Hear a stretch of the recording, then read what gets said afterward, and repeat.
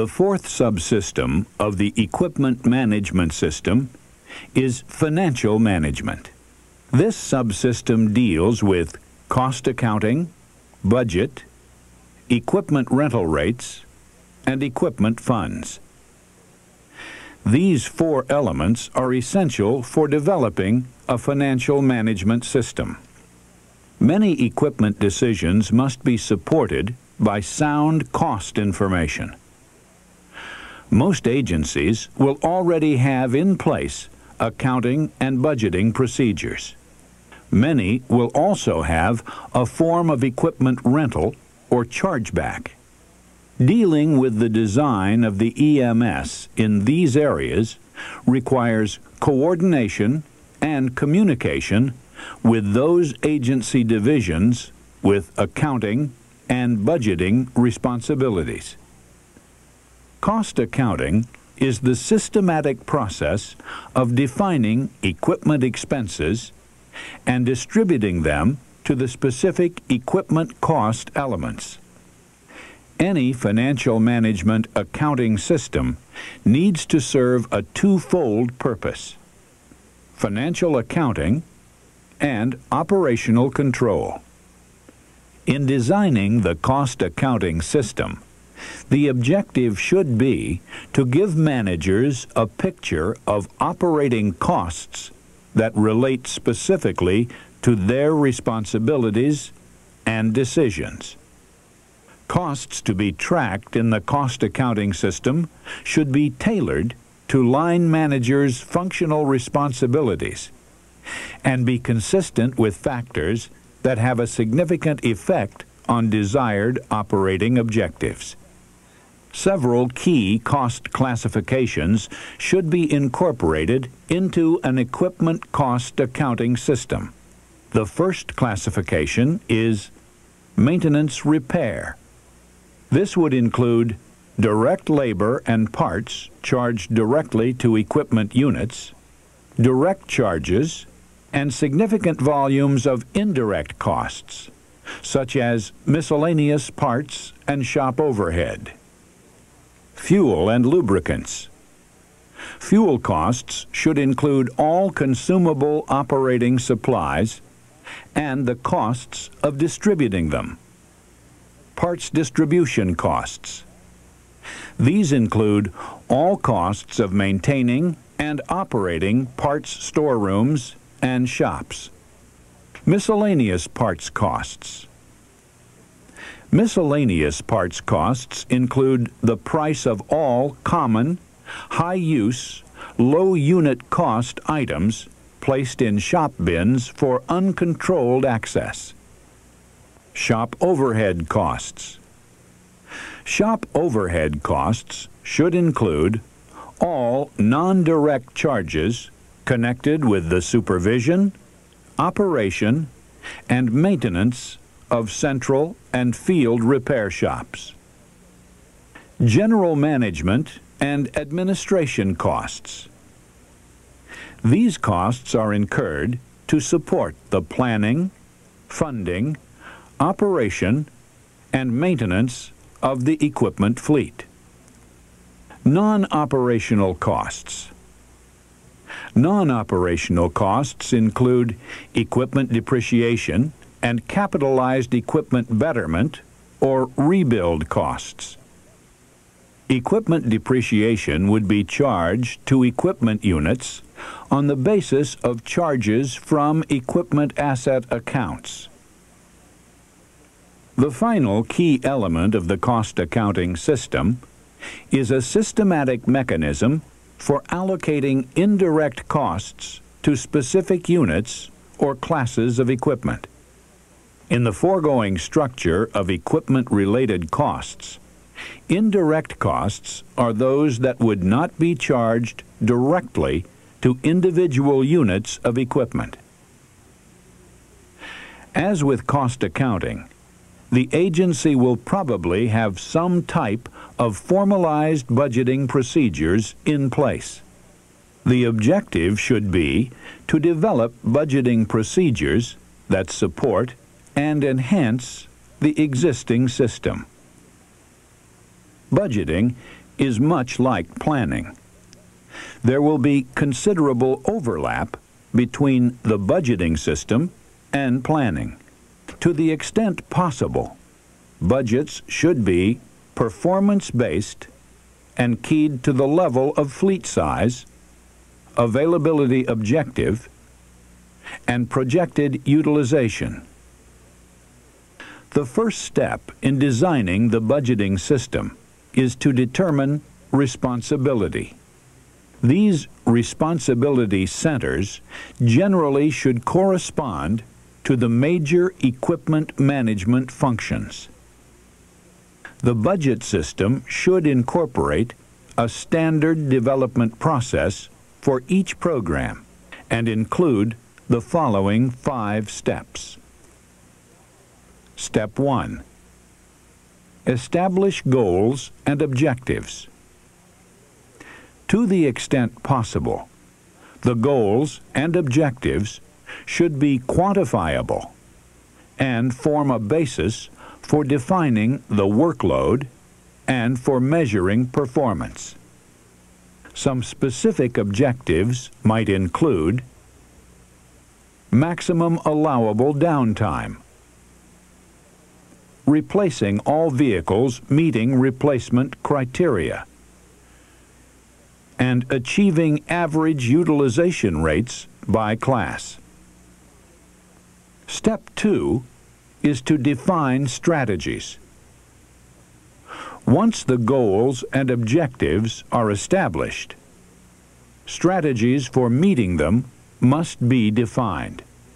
For example, suppose the fleet manager has established an objective of reducing downtime for dump trucks from 12% to 10%. A strategy must be formed. Perhaps it can be met with more training, more use of commercial repair shops, shifting alternatives so that PMs or other types of work are performed on night shifts, thus increasing the time that the vehicle is available to the user. Increased staffing and operator training. Step 3 is to establish budget guidelines. Standardized budget development and procedures should be established for preparing and submitting the budget. Step 4 is budget review and approval. The size of the organization and the organizational structure will dictate the steps of the review and approval process. The fleet manager should be involved in the development of the budget from the beginning, so that a formal approval checkoff is not needed. Step 5 is budget implementation. The final step of the budget development process is implementation. This may involve including the performance-based equipment budget into the overall agency budget.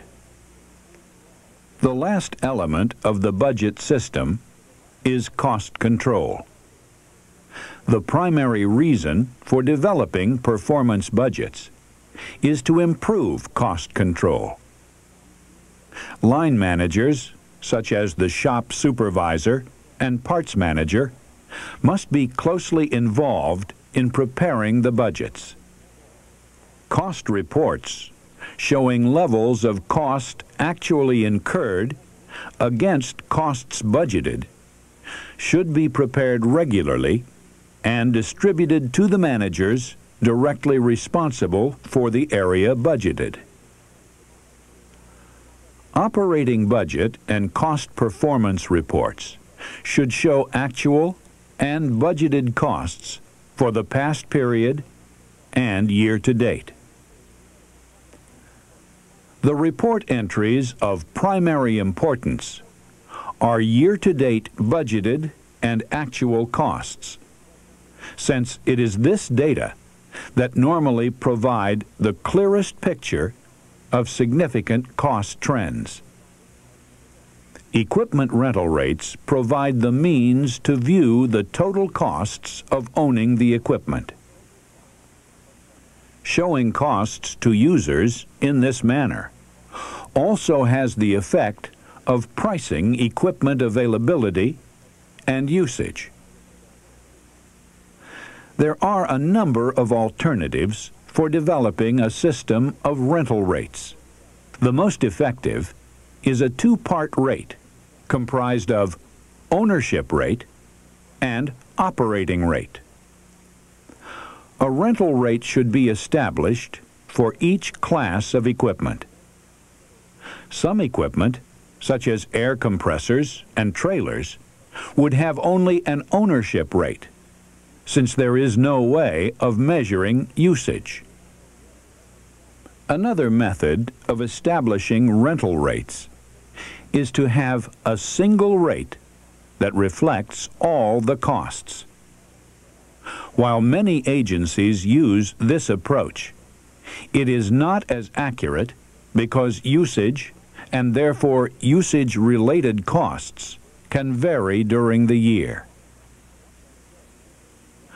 Updated rental rates should be developed each year prior to the budgeting cycle for use by agencies in developing their budgets. It is never possible to project precisely the rental rates, especially during high inflationary periods. Although relatively steady now, fuel costs have been extremely volatile. Once rental rates are established, user agencies are charged monthly on the basis of the equipment units they use. The ownership rate would be a flat monthly charge for each equipment unit, regardless of usage.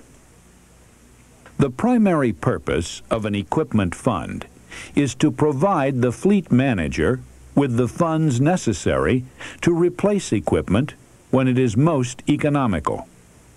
In turn, this difficulty results in the expenditure of a proportionately greater amount of operating funds to maintain overaged equipment. It also results in reduced equipment reliability.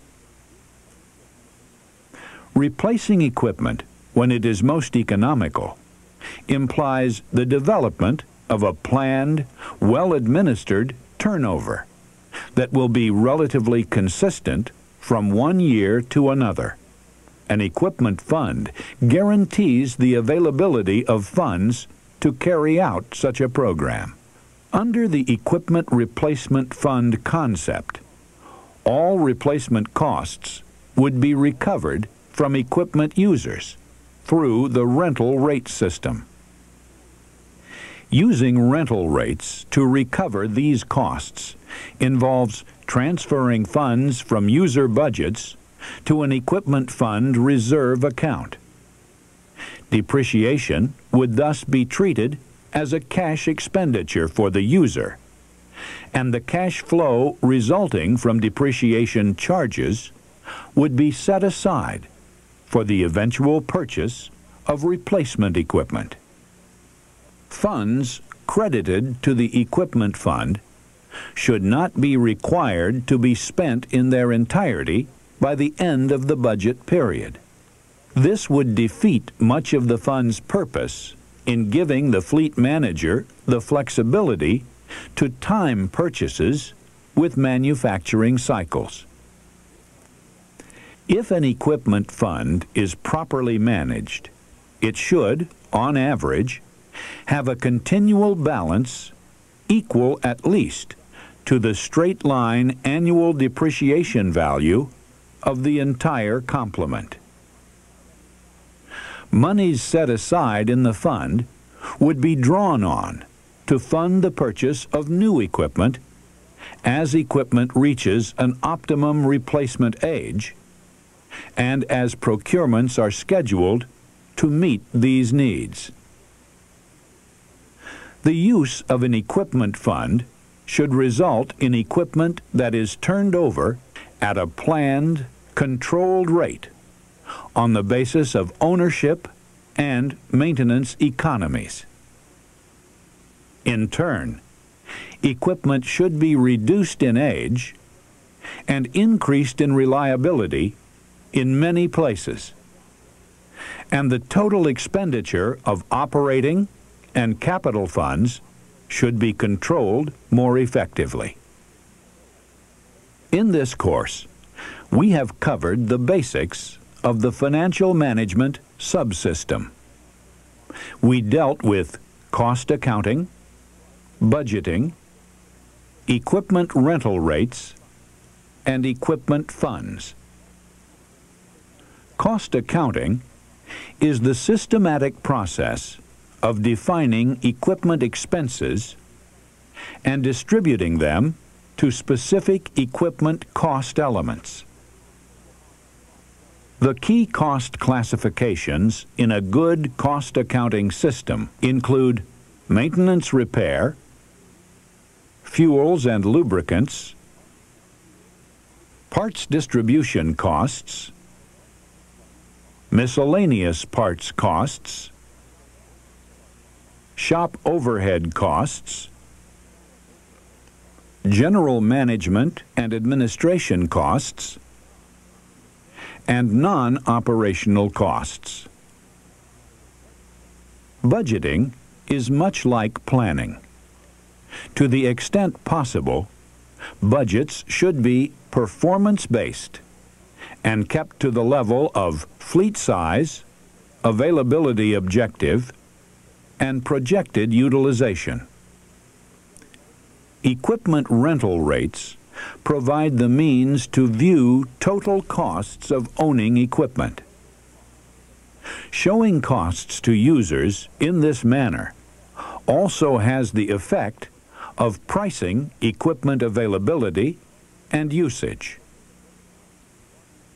Equipment funds provide fleet managers with the funds necessary to replace equipment when it is most economical. Replacement costs are recovered from equipment users through the rental rate system.